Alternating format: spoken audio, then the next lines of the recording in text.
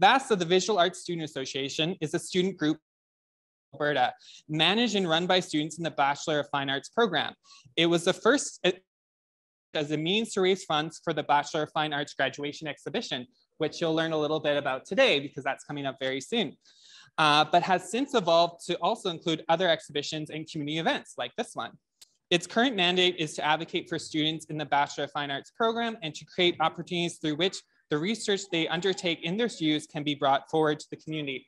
So without further delay, we're going to let VASA take it away.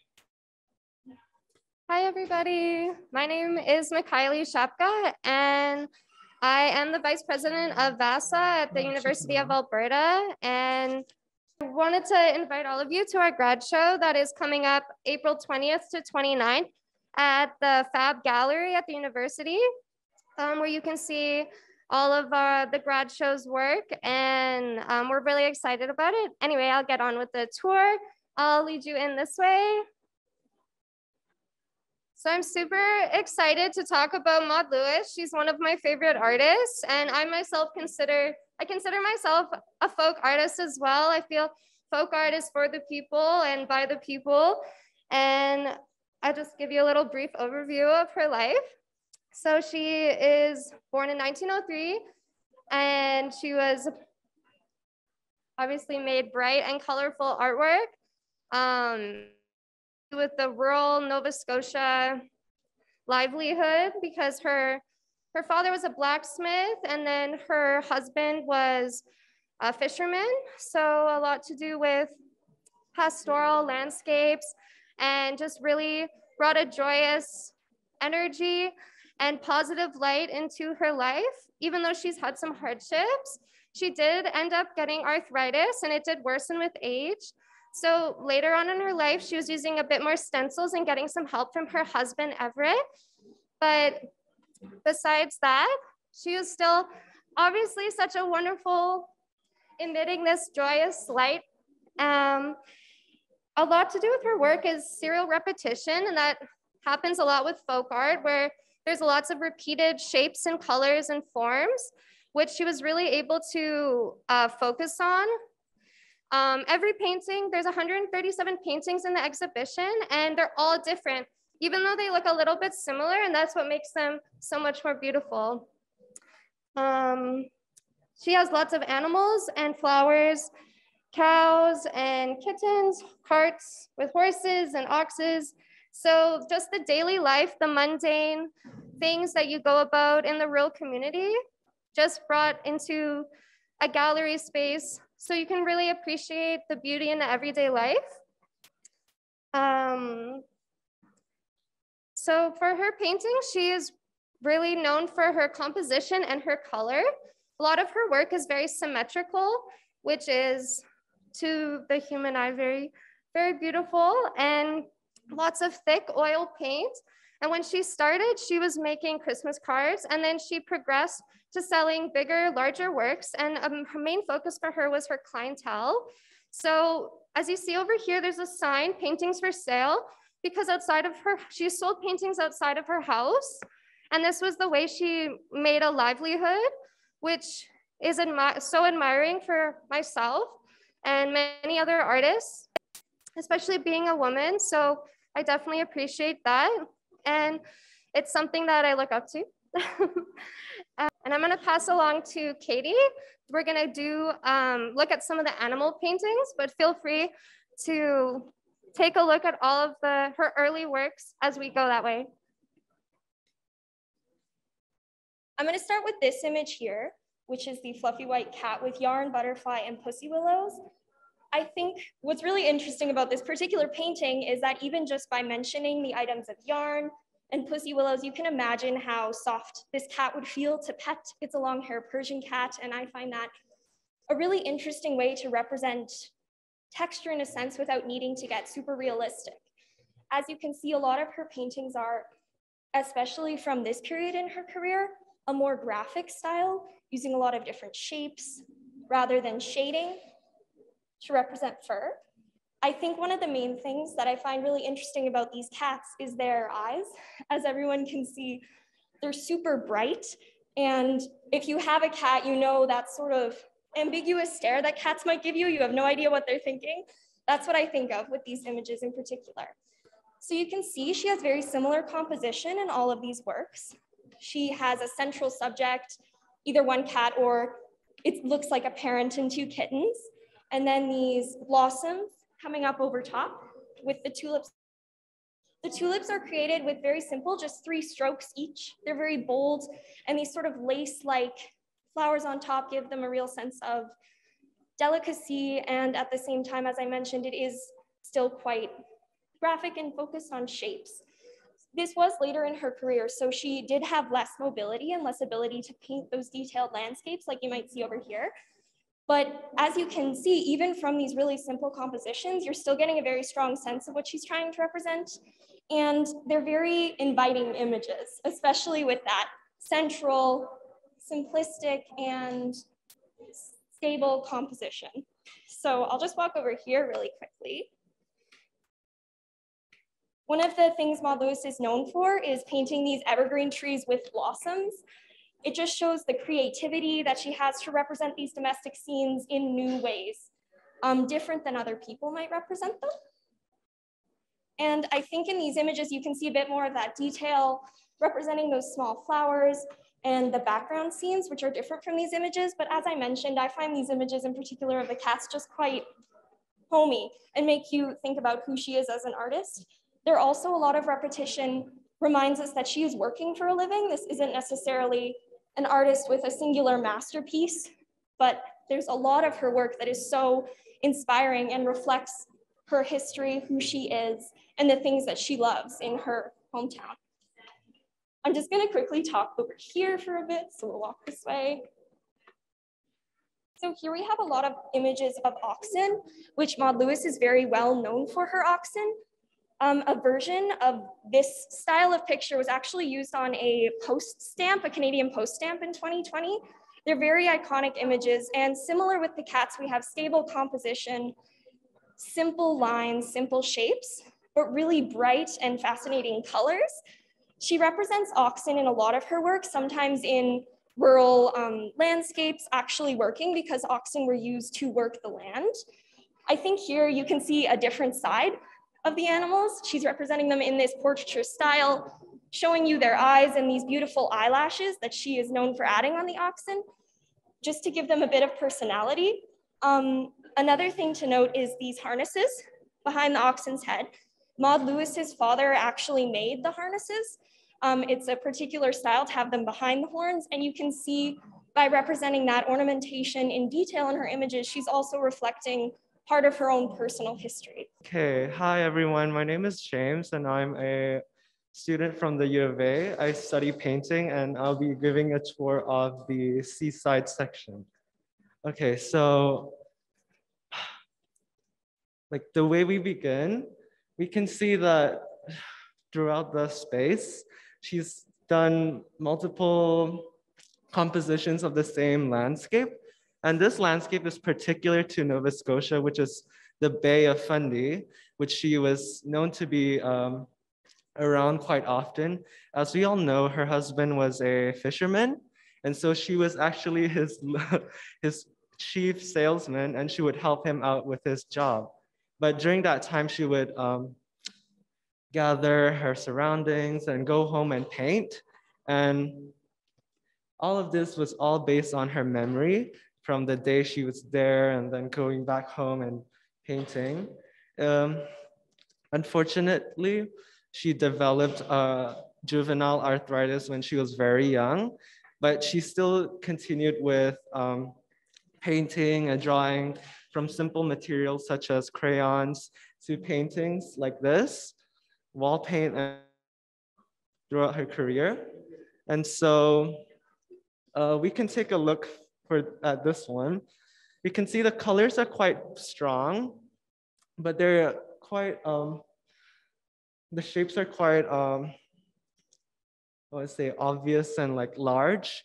And the way I like to see all of these paintings is if I squint my eyes a little bit, you can see the color fields quite present. And I think it's a wonderful way to see things, like going back and going closely, feel free to do that when you have the time later. I One unique thing about her paintings that I don't know if anyone notices is that the birds have a direction that they fly towards. So they always right. So if you can see the next one, you can move on. They go from left to right, left to right, left to right.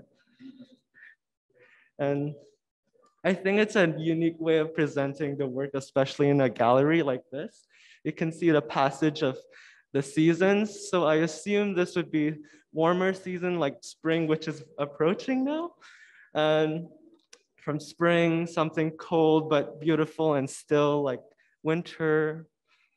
And we can go all the way to something more summer or close to fall, I would say. And that one is actually my favorite painting from this section. I like the way it's separated from blue to green and multiple colors that your eye stays on that. And then we go to blue again to the sky.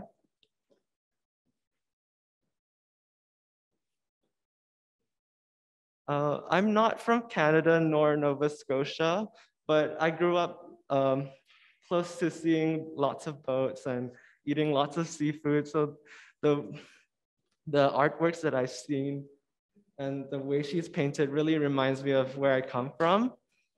And I hope you can connect with the paintings despite our multiple backgrounds of this crowd. It's a wonderful crowd, by the way.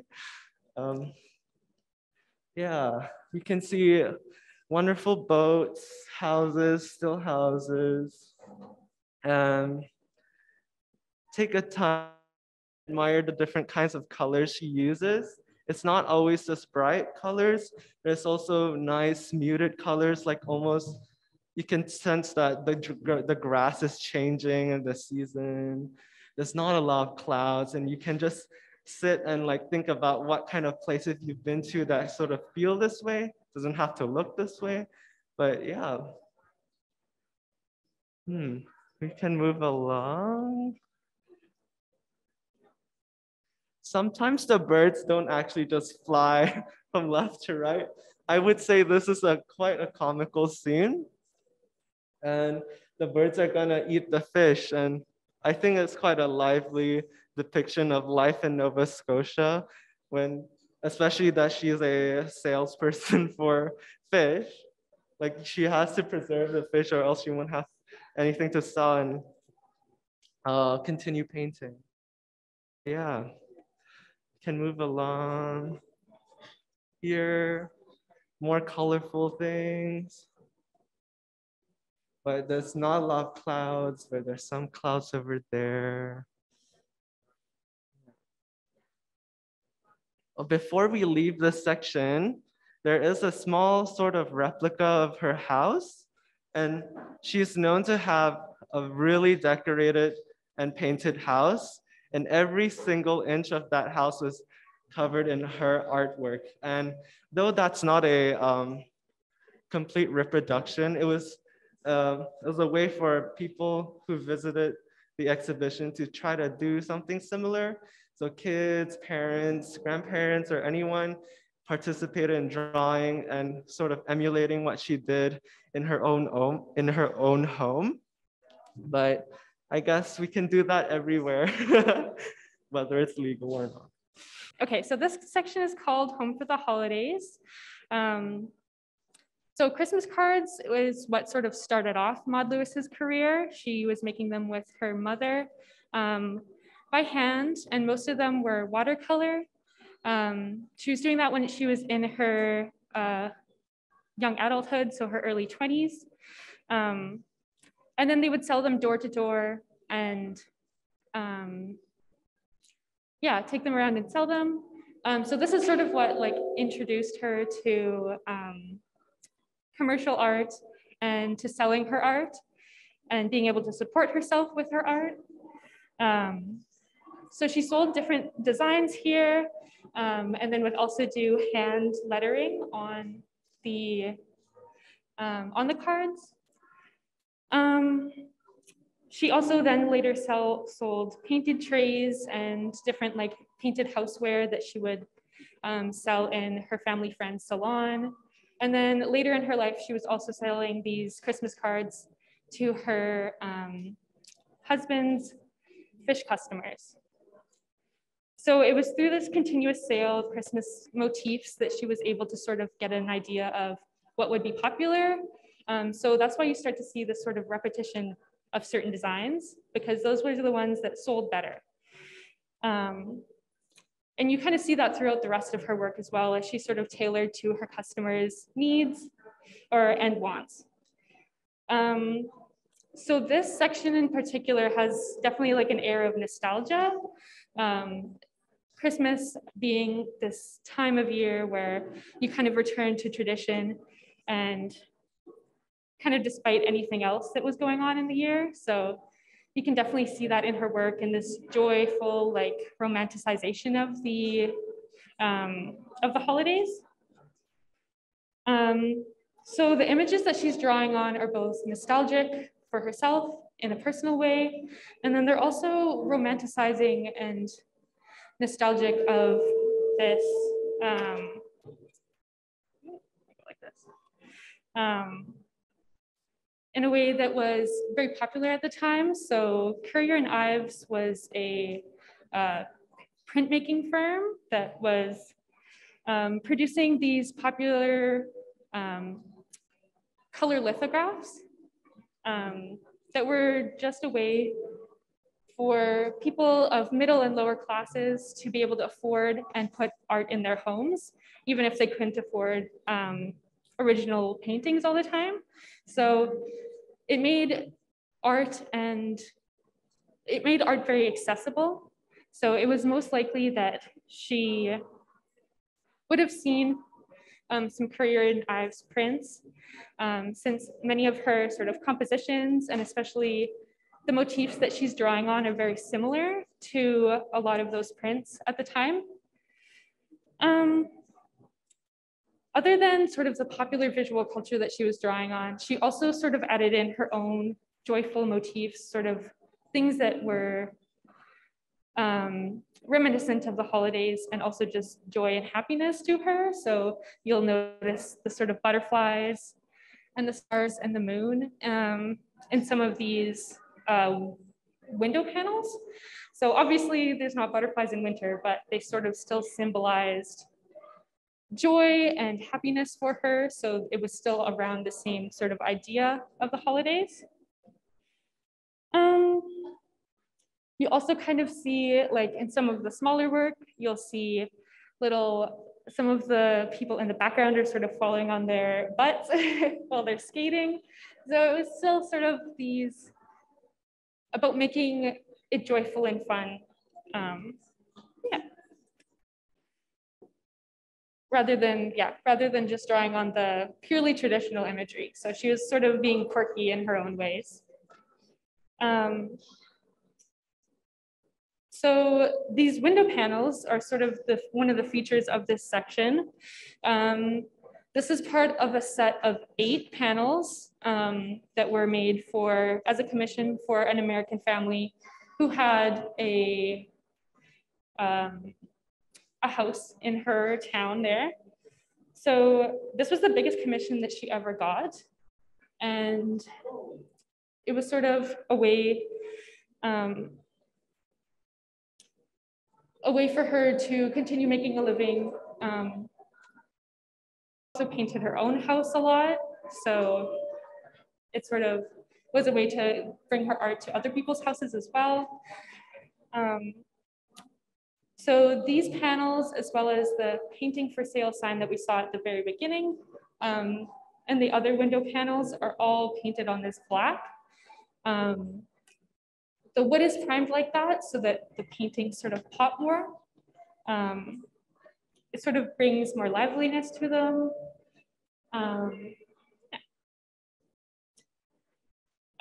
This was especially because being out in the weather all the time, they kind of needed something to make them pop, but also they needed to be restored a lot to be able to be in the show.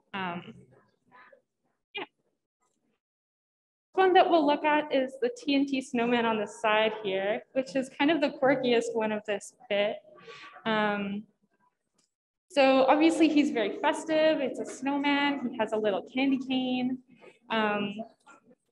He's got little Argyle socks on, but he's also holding like a bottle of TNT and then glasses around it. So we can kind of like imply or think that this might be like a warning against like over drinking with the festive holidays.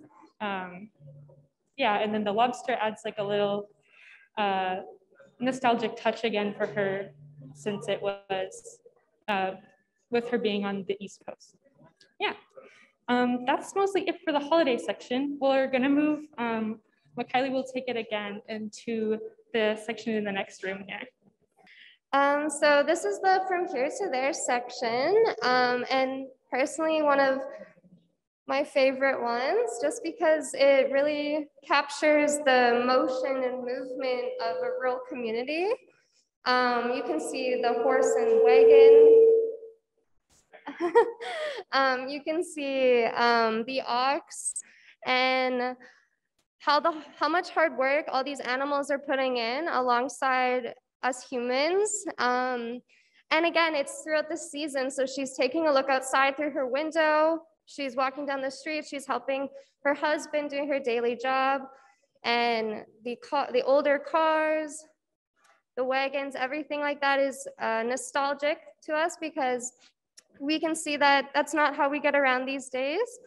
I have a personal connection to being out at the farm or in a rural community. My family does a bit of that. So that's why I find these so fascinating. It's just bringing that into a different light for people to appreciate and understand. And as we move through, so there's more of like a winter scene over here. We can see the horses are running pretty fast. People are skating, they're going tobogganing, just all those Canadian things that we like to do in the winter, which is so lovely. People are probably caroling and singing. And as we move over this way, we can even see a train going by. So another means of transportation that we don't use as frequently as much. So it has a lot of sentiment to her paintings. You can really tell she had a knack for color, highlighting certain areas, and composition-wise. This one, I think, is a little bit humorous. I feel like this should be in a scene from a movie, a getaway vehicle perhaps, or somebody late for lunch, speeding down the road. I find the tulips coming into spring get me excited, especially coming into spring now in Edmonton. And as we keep moving, her famous cherry blossoms on the evergreen trees, which is obviously her imagination going kind of wild, but why not? If you're in the artist, you can do what you want with your paintings. And I appreciate that so much, adding a little bit of color. Yeah, everyone, you could come take a look, and we're gonna keep moving along. So she incorporates not only not only the land, but also the sea into these ones as well. And this one actually is one of my favorites from this section too, because there's little roosters running around and the tulips and the colorful flowers. So it's one of the most colorful ones, and just showing the hard work that we all do, but in the eyes of the artists, it is a beauty. And as we move down, you can see that her mark making is particularly fascinating, and that tends to happen a lot with folk art, where there's like lots of planes and then a repetitive, not only with subject matter, but with the way the marks are applied to the canvas or the substrate that she is painting on. So if you can see here, to make up the leaves and the trees or even the flowers, it's just these like dots over and over and over again. So repeated everything is repeated with her work, and that's where she can really find an appreciation for that. And it's just like your everyday life. You go about repeating, doing the same things. It's habitual. So you're able to really appreciate. And these ones are more of a summer paintings. We can see there's more of a yellow hue to them with the horses and the chickens and hens again. And the eyelashes, like Katie mentioned on the ox, are just add that little extra special Maud Lewis touch to the work. And yeah, I think these are just a lovely little work to showcase life in Nova Scotia. And then these ones down here, we can see the horse is like double, triple the size of a human, which is so amazing.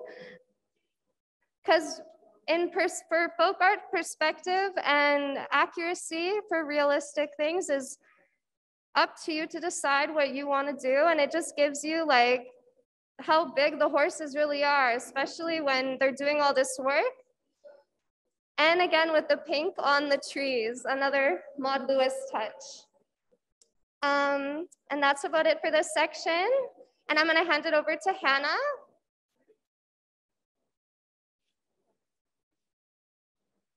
Okay.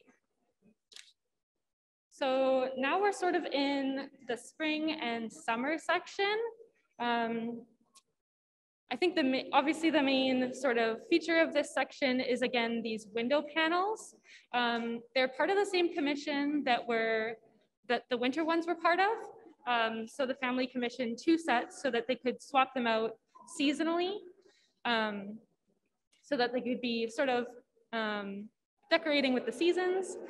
Again, they've gone through a lot of restoration after being weathered down for so many years, especially being outside. So, but you'll see again these sort of summer motifs of songbirds and tulips and fresh bouquets.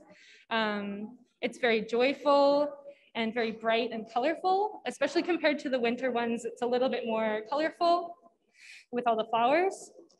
They're definitely some of my favorite pieces in the show, especially on the yellow background. They pop out a lot. Yeah. Again, they're painted on the black primed plywood. So doing this also helps with keeping the wood intact so that the oil paint doesn't age the wood or doesn't degrade from the wood. Especially over time, sometimes if oil seeps into the wood, it can sort of start to rot. So that's part of the other reason that it's primed like that. Yeah, the last piece that we're gonna look at in our tour is the yellow songbirds and the cherry blossoms, or the apple blossoms, sorry, on the side here.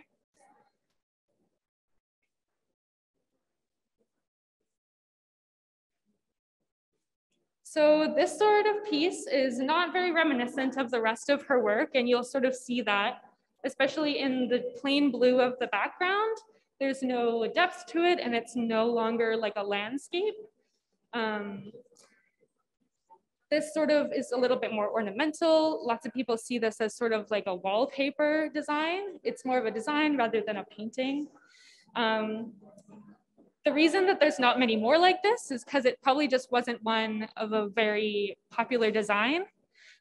So she wasn't, because she focused on selling her work, she wasn't worried about recreating designs that weren't going to sell.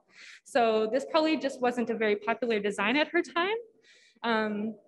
It is a little bit funny since now this is actually one of her most popular pieces. It's recreated the most on like t-shirts and books and different merchandise. Yet it wasn't at all popular sort of when she was making it. So yeah, I think that's pretty much it for our tour. I think all these students at an amazing job. So big round of applause for them. Thanks so much.